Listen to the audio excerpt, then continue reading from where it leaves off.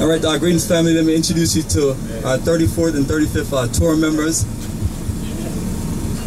How's it going, everybody? I'm Titus. I'm also from Alabama. We are here to basically, you know, just repatriate, and I don't really know what else to say. How long you been here? Okay. Yeah, we've been here 10 months. From Alabama.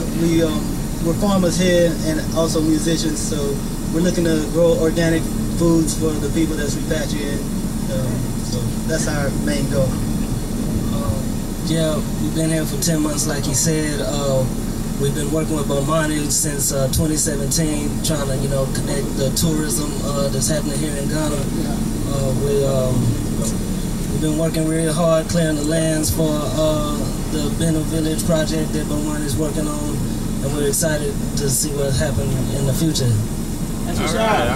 Absolutely, I appreciate you, brothers. And you know, I remember when you guys were talking about repatriating and everything, and we did our best to just make sure we give you great information and network in Atlanta and everything, and connect you with all of our folks on the ground. So has everything been taken care of? Yeah. Have you been welcomed by a lot of our folks? All right. So family, that's the one of the networking that we do. So once again, family, it's our brothers Titus and Tyree, and they're going to explain the difference, how they can tell the difference between both of you guys. There's very subtle differences. Just get to know us, you'll be able to tell the differences. He wears the glasses for the most part, so yeah, just get to know us more. We're a lot more talkative, just not on camera and the microphone. I just want to say one thing about these two brothers, Titus and Tyree.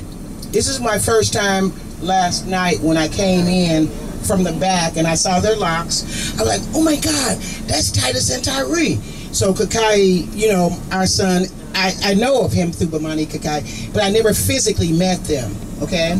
And they are my sons. They've been holding it down, folks. These soldiers have been holding it down. Give them a hand for just holding it down till we get here. They jumped out of Alabama because the Klan was after them. Did you hear me? That's real talk. You can imagine them in Alabama, can't you? But they're here now. God bless. We love you. Titus and Tyree. Yeah, that's what they was in Atlanta for 3 months. All right, thank you, family. So we're 35 strong now. Yeah, making the difference.